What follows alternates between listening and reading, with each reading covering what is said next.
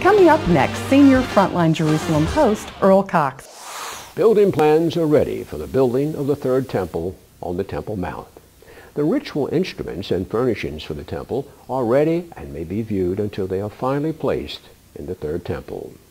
Even the temple priests have been identified after thousands of years based on genetics.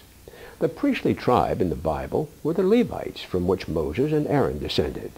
To this day, the title of priest is handed down from father to son, preserving a priestly and genetic lineage based on the same DNA passed on by the father.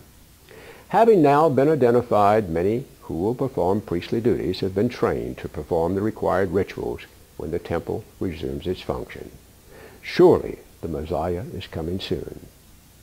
I'm Earl Cox in Jerusalem, reminding you to support this station because it supports Israel.